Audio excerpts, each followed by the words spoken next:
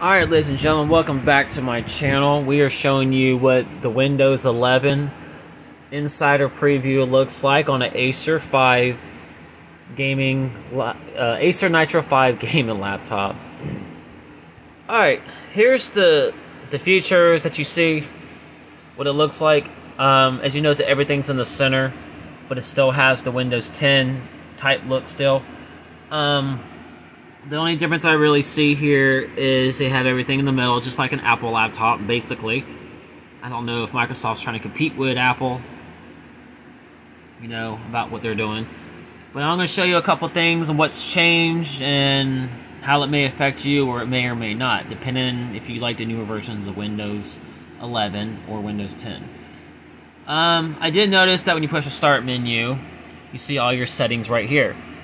Like your Edge, your Mail, your Calendar, your Microsoft Store, your Photos, your Settings, which is a big hit for, it's a big hit to find, especially your Microsoft Store. And you got Microsoft Office, your Solitary, and these are some of the apps that were already included with the operating system of Windows 11.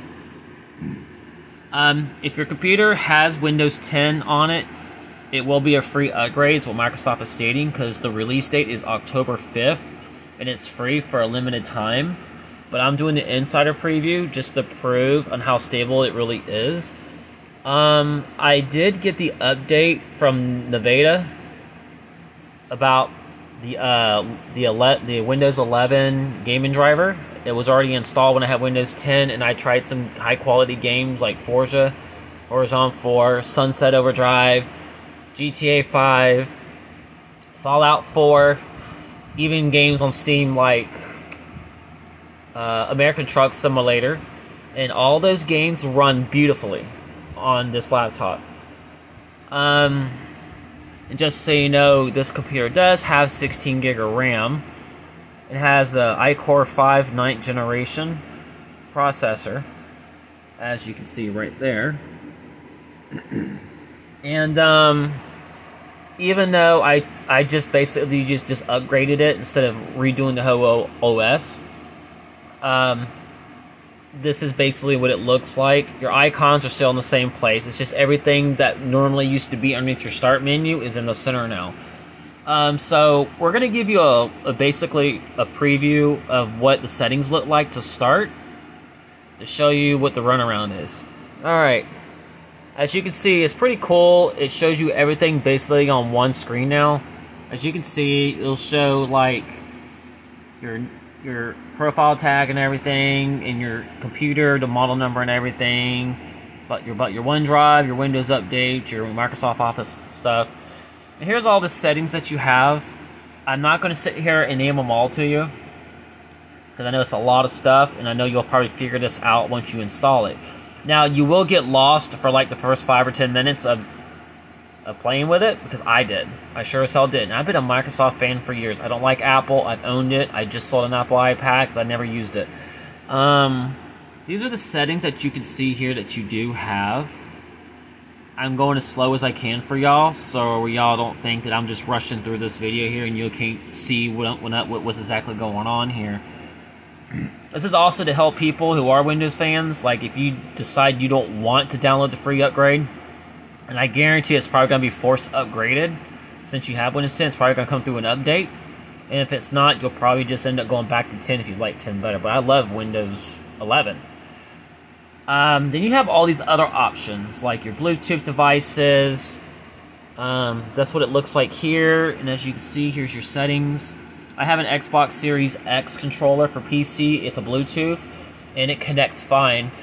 I have disconnection issues from time to time, but I think since I put Windows 11 on here, it seemed to run a little more efficient and better without having any disconnection problems. I had more problems with the Xbox Series controllers, which I do have one right here, as you can tell.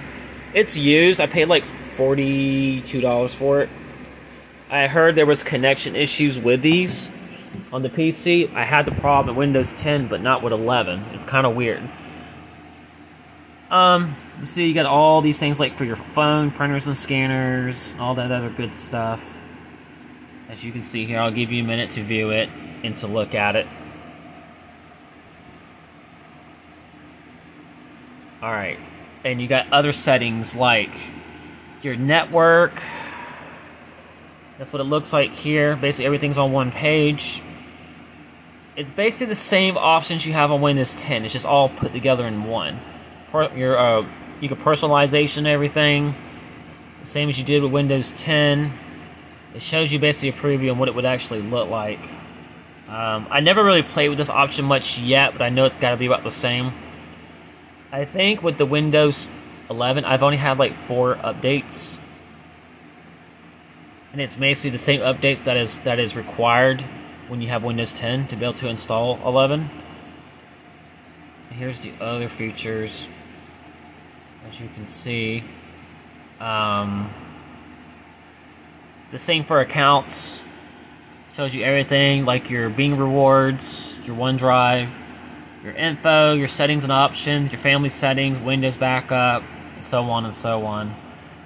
I'll give you a minute to look at that too, so you can see what the options you have on there.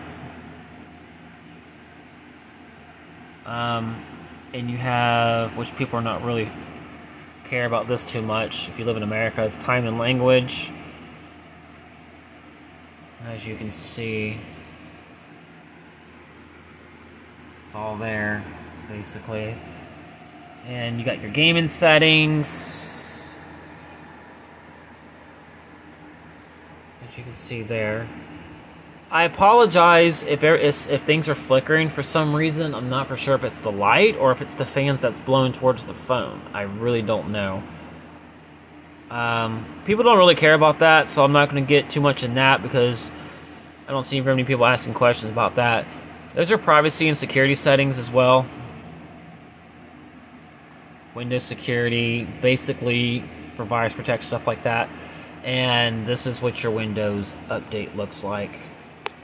Now, if you want to see what preview I'm using on Windows Insider, I go here. And this is what it looks like here.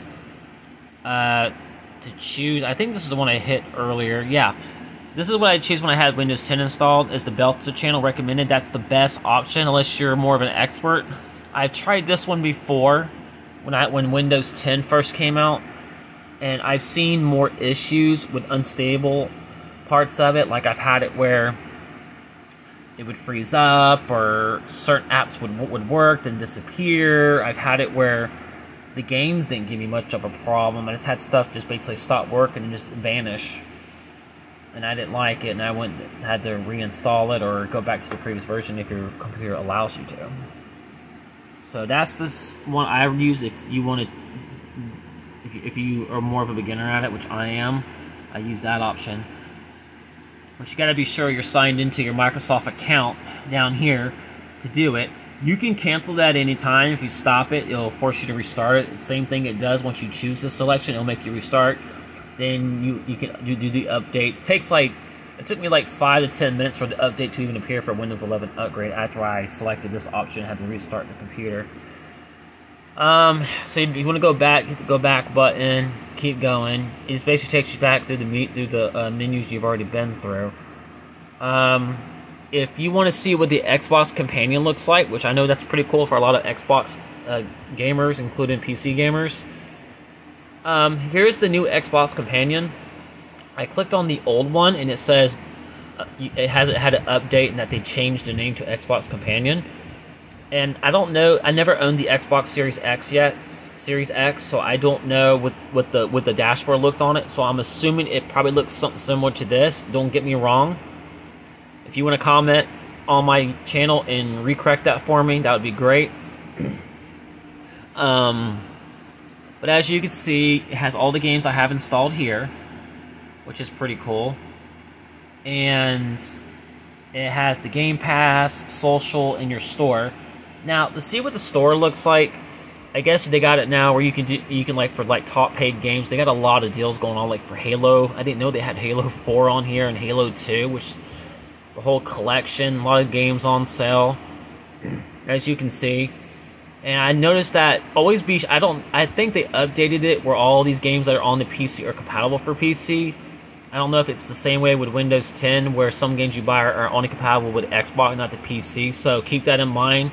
read the details to be sure the game is. If you're using PC, make sure you buy it for PC. Because if you don't and it's used for Xbox only, you don't have an Xbox, you pretty much is out of your money. So go buy an Xbox if you're gonna play Xbox games. If it's an Xbox Play Anywhere game, then you're in luck. And that's mainly all I buy is the Xbox Anywhere ones, basically anymore. But yeah, that's what it looks like. And you got your gender. You can choose the options over here for the gender type and your capabilities. I guess the social I haven't really looked much into on this, but I've dealt with it before, and that's what it looks like. As you can see, everything's. I like the outlook. I mean, this is really simple to use. You don't get lost at all on this, because if you're familiar with the old original app from Windows 10 before this upgrade, it's basically the same thing. They just shifted everything around. Now, like, I play a lot of this game, Forza Horizon 4. I haven't played Crackdown 3 yet. I bought it through my Bing rewards because I had a lot of points. But yeah, that's what that looks like. Now, as far as profile-wise, you can click on this icon here, and it'll pull up everything you need to do for your friends, your wish list, your feedback, appear offline, your signing out options, and so on and so on. Search for games here. I kind of think this is like a secondary option like you could do through the Windows Microsoft Store, which you already have. But I think they're trying to, I guarantee one day they're going to try to get rid of the actual Windows Store, and it's probably all going to go to this app one day. I have that feeling. It may or may not, but the way they're pulling their strings right now, I think that's what they're trying to do. So I'm just going to slide this down. But if you want to see what the Windows Store looks like, it's right down here. You have to add it there. It's not there for you automatically. That's what it looks like. As you can tell, mine's going through some updates right now. But that's what it does look like. The speed is incredible, but I don't see much of a difference right now between the Windows 10 and Windows 11 performance. You got your apps here, movies. No, that's games. I apologize. And your movies. And yeah, I want to see that. I haven't seen that yet, people. But just go back there, and you can minimize it. Now, if you want to see like your Microsoft Edge, it's right there. It already gives you the option where it has a second tab when you just let it highlight. But I took it off. That's what Microsoft Edge looks like on Windows 11. Basically the same type of the same version as you can tell. Hasn't really changed much.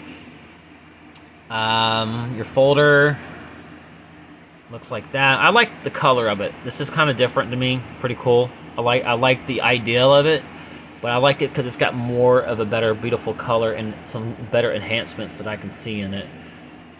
When it comes to the clock and stuff over here, I noticed like all your notifications are highlighted. Like the clock notifications is all in one. The Wi-Fi and the sound and the batteries all in one menu. And OneDrive, I guess, is still under a little separate. I don't use it much anymore. And everything else there. If you want to see system information, I think if you can't find it and you won't get to the hassle, I guess just type it in. And I didn't realize that the Bing Rewards thing was right here too. That's pretty cool. I don't know why companies like to add the same thing on almost every other page. I really don't see the meaning of that, but I guess that's just the way to attract people to keep Windows. I mean, I give Windows props for doing what they're doing, but just Microsoft, don't get ahead of yourself, because we don't want you to have the same problems you had with Windows 8 and what you had on Windows 10. I think the most problem in Windows 10 was the damn printers, was the pain in the ass, especially for the Wi-Fi printers. I had so many problems with it, and I don't like printers. I despise them. Even though we still use printers today to print out like our paycheck stubs and all of our important documents you need for court or whatever. But yeah, like Steam and Ubisoft, none of their apps have changed yet.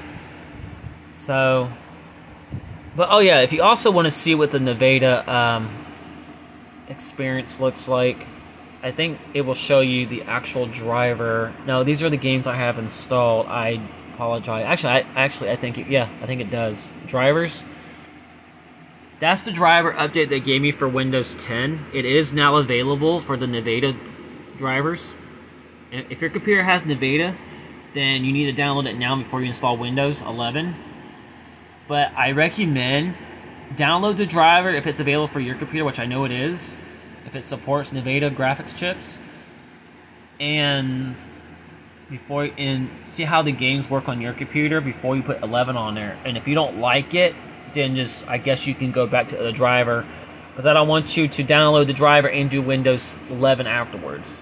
But either way, you're still going to have to install Windows 11, then the driver later, so go ahead and do it now before you do 11 and see if your experience is the same or better. I think it's the same to me. Alright, I hope this helps for showing you what Windows 11 looks like. I hope you comment if you have any questions, and subscribe today. Appreciate it. Have a good one.